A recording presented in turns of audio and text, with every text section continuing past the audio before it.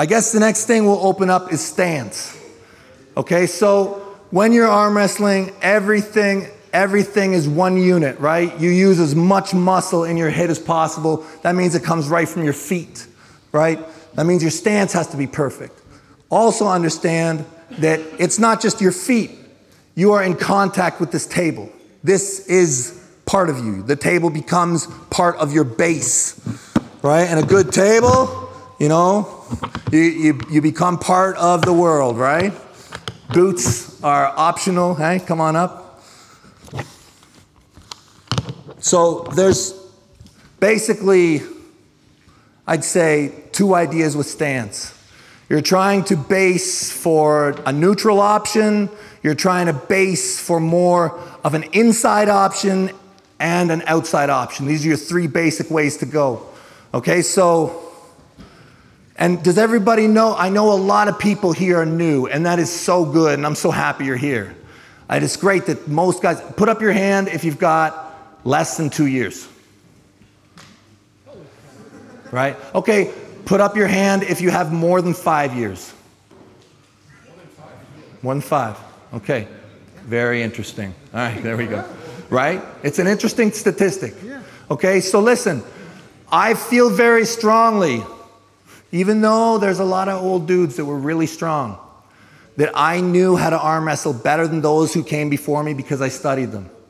And it will be the same thing with all of you, okay? You must listen to every arm wrestler and get their ideas, right? So, stance. So, outside arm wrestling. Outside arm wrestling. Both feet under the table.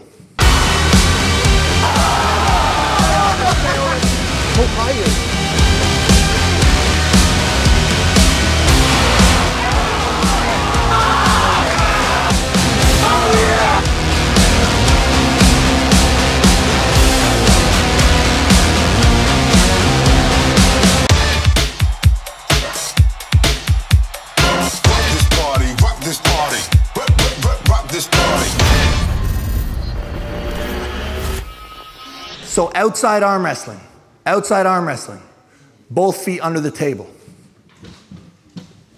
You see this? My base is always coming back, right? I am set to fall backwards, right? The whole premise through outside arm wrestling is you are never holding on. You are never holding on, they must hold on to you.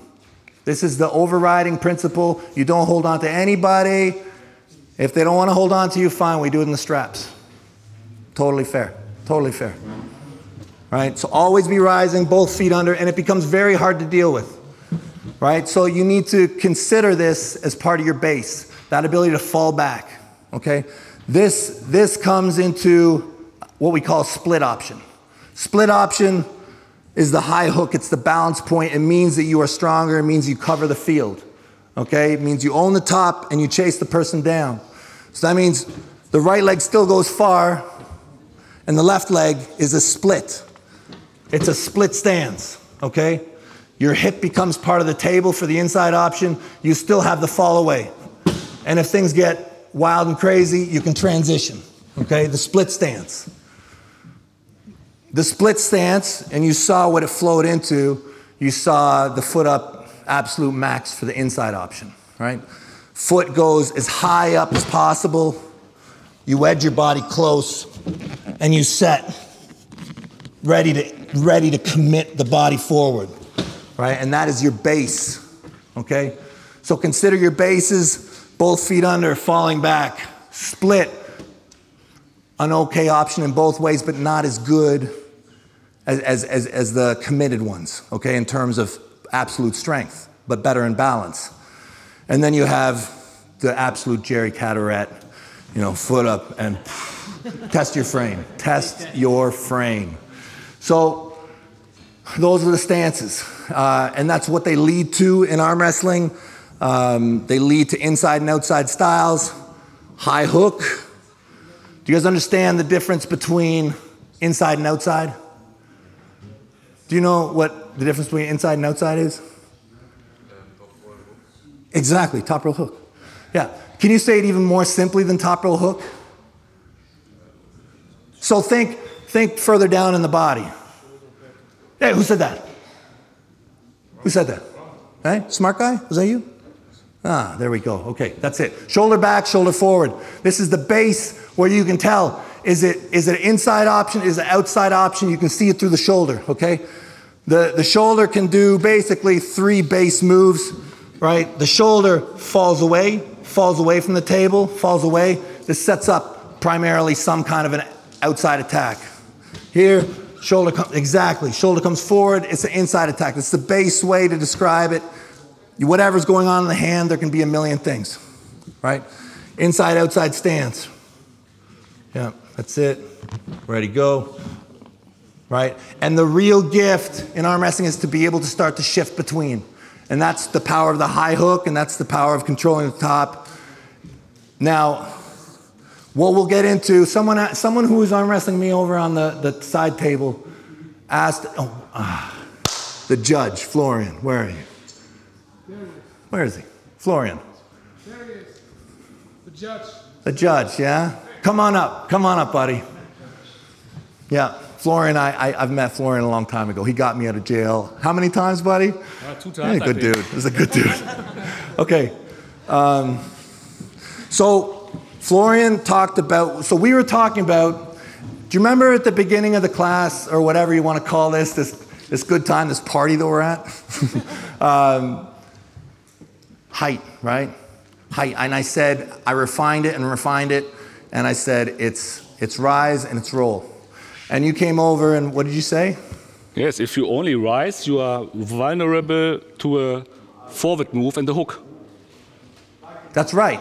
So what he said is if you keep your knuckles high, you are vulnerable to someone setting a hook at the bottom, right? As opposed to a low hand? A low hand top roll would be a better option against the hook. Absolutely. Low hand top roll would be a better option against the hook. Bingo.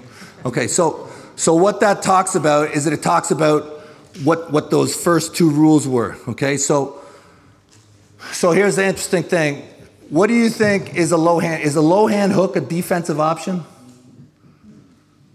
Or is it an offensive option? Like an underhand, like you're talking defensive hook. It's right in the word. Is it a defensive option? It's a defensive option, right? Defensive hook, right? So the hook comes in to secure the high hand, right? So he's doing all the arm wrestling fundamentals from the top, rising, cupping, control inside the body, right? So vulnerable to a low hook, right? So this is the top of the pyramid, the high hook. He's pulling in a high hook, and he's wondering, why doesn't my high hook work for everything? Okay, the high hook doesn't work for everything. It divides the 2 sides. It divides inside to outside, okay? So, but the high hook is only valuable as the division point, and you never stay in a high hook, ever. What will happen, those inside and outside stances, the weaker man will run to one of them. Whoever owns the center chases, okay? People, has anybody ever played King of the Hill? In Germany, do you guys have King of the Hill? No? You know King of the Hill? So in Canada, you guys are lucky. Winters are terrible. So we have big piles of snow. Okay? And in school, all the kids run up the hill to try to get to the top. And then they push each other down. All right? You guys don't have that? You don't have that. Northern Germany maybe has it. There's snow anymore. So. Okay. So come to Canada. Anyways, so it's the same thing in arm wrestling, and the top of the hill is a high hook. But if you want to punish that boy who's halfway down the hill, you don't do it from the top of the tower. Okay, he will actually beat you. He'll say all sorts of bad things about you. You have to go down, right? It's the law of intimacy. You can hurt the people you're closest to, right? That's just how it is in life, right? So you have to follow the person down.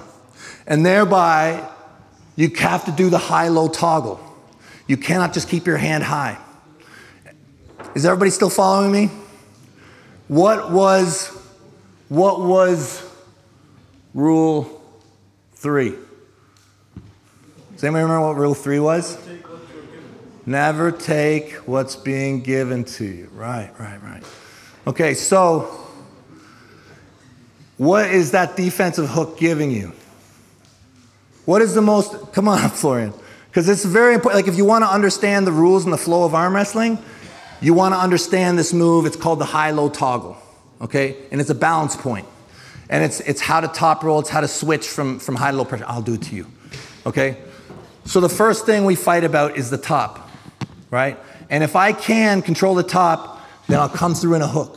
But what should happen is at some point, he may decide to bring his shoulder forward, right? And this is the defensive hook, right? So if I've got the top, and at some point he comes forward, I'll just keep my hand high and sink that defensive hook. Yeah, yeah. There, bang, he got in. He got his spot, okay? So if I follow rule 3, I have to see that coming, right? He's not even fighting me for height anymore. So for always be climbing, it starts off at the top, but when he gives it away, you follow him down, right? And you rise not through the top of your hand, but through the bottom. You're rising through the bottom of your hand, still to set up the roll, right? So here we are. Rise, right? I set it up. If he ever comes in, right, I switch to a low hand, right? And this is the high-low toggle, right? That's why you have to give things away, always be climbing.